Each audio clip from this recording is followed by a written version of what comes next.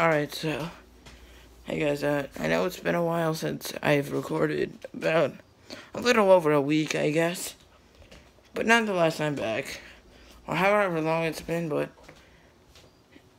let's cut to the chase. Top 10 things to do, well, to do and not to do on the night before school. Here's number 10 on the not to do list. Do not stay up till fucking 5 in the morning and then trying to wake up at 12. Because by then, school has already been started and all that. Strange coming from me because I'm usually used to recording around 4 in the morning. I'm trying to get my recording done earlier today, so number 9 on the not to do list is do not go back to school shopping the day before school, okay? And this goes along with the last one, do not pack the second before you go to school. You gotta pack everything, buy everything in advance, right? Also, number 10, freshen up your style, like, get some new shoes, get some new shirts, new outfits, you know, freshen up your style a little bit. And, Jesus Christ, deodorant, cologne. Basic shit, right? Basic hygiene. Because then, as soon as you step in the damn room, they're gonna be like, what's that? Oh, god damn it, get out of it. Just get out the room. You already failed. Also, make sure you're prepared. This is number 9 on the to-do list. Make sure you're prepared. Because if you're not prepared, well, let's just say, teachers don't take kindly to that, especially in high school. They get mad because they don't like lending out shit. You know, like, the most common thing in my old school that people would forget is the most basic shit, like pencil, paper.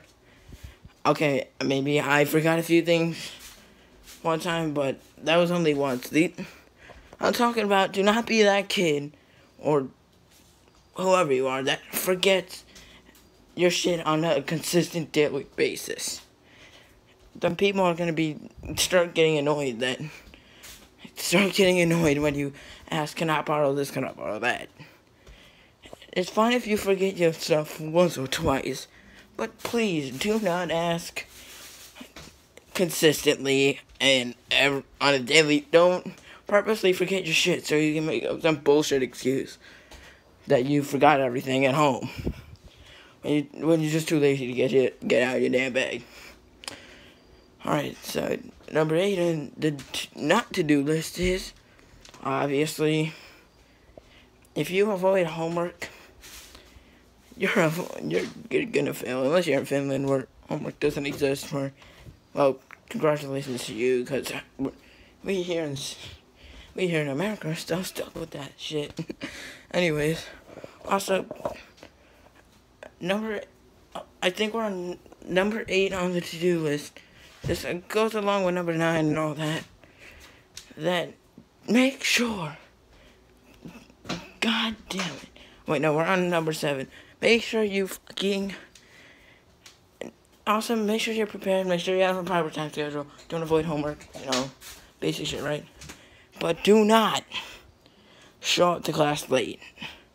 And please, take whatever time or opportunity you can to study, because them tests are getting harder, especially around the high school years.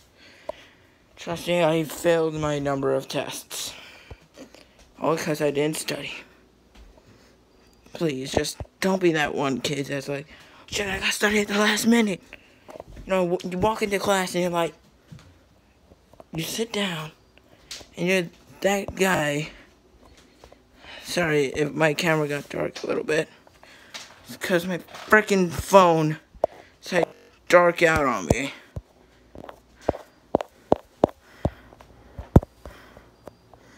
There we go. Alright, so now, here's another basic thing. Do not don't walk at a turtle's pace in the hallway, because not only are you holding yourself up, especially if you're on the stairs, you're holding a bunch of other people up. So they're always, this is kind of relatable because one time I had, in my old school, there was these fucking group of jackasses who would walk as slow as they can up the stairs and all that shit. Also, do not start fights near the stairway, or don't start fights at all. I know that sounds kind of anti-student, I should say, but still, if you're fighting over something stupid, just don't fight at all. Because not only could you get suspended, in some cases you can get expelled or many, many weeks of ISS. Or just completely, some people do get away with it, but it doesn't last too long. People end up finding out about it, and then somebody tells the dean, and then everything goes shitting downwards. Anyway, so that's enough of my personal recommendations. I know I didn't get to the top 10 all the way to number 1, but I pointed out most of the things you should and should not do. Also, a bonus for the should not do section. Do not fucking... So, if you're one of those people like me that like to stay up late during the summer, and first high school, you're already up till fucking 6 in the morning, and you had to catch a bus at 7, then you fall asleep, and then you miss the bus, and then you're like 3 hours late to school. Not only is that inconvenient for you, but you can really lose a lot of credit. Could get 0 for the day due to an absence. Too many absences means you fail, or it's an automatic left back. And trust me, nobody wants that. God damn it. What shit under the thing? Anyways, yeah. That was a little list of recommendations. Just a little list I comprised of the should and should nots on the day or night before school. And also, please don't do your back to school shopping on the day and then do your packing in the morning. Because not only is that last minute shit, but you might end up missing the bus. So please do everything in advance, and if you decide to take the advice, good for you, and enough of this section, on to the vlog. Anyway, so, yeah, over here it is the night before school, which kind of sucks. Because what I'm used to is my summer sleep schedule, and then I have to switch shit over to a fucking school sleep schedule. It's like, my normal sleep schedule in the summer is like stay up till 5 and wake up at 12:30, 1 o'clock, sometimes even 1:32, right?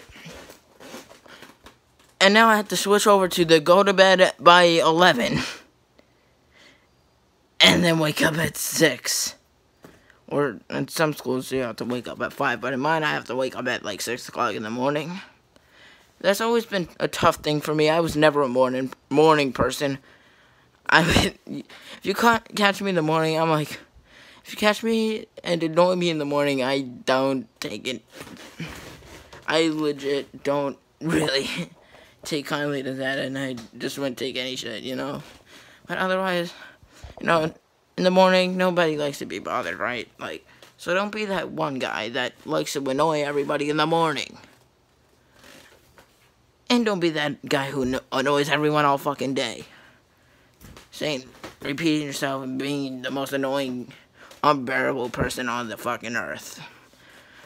I had to deal with my share of people that were like that, who did not get the hint that nobody wanted to hang with them because they were mad fucking annoying. One particular case, I don't, it's like, I don't even want to talk about it. It's just, it pisses me off just mentioning it. Names will not be mentioned. Anyways, enough of that. Again, back to the vlog in question. And yes, my room is a complete disaster. I just got some new shoes over there. Obviously, you can see a bunch of shit laying around the shelves and all that. but gaming equipment is behind all that other shit. And then I have some fucking... I have a lot of amiibos up there. I'm gonna show you those. Some of these are very hard to come by, like this one is really hard to come by. Not this one, because you could get it with any Mario Maker or game, honestly. This one is a particularly rare one. This one, again, comes with a Chibi Robo game, so it's not really that rare, right? This one is as common could be.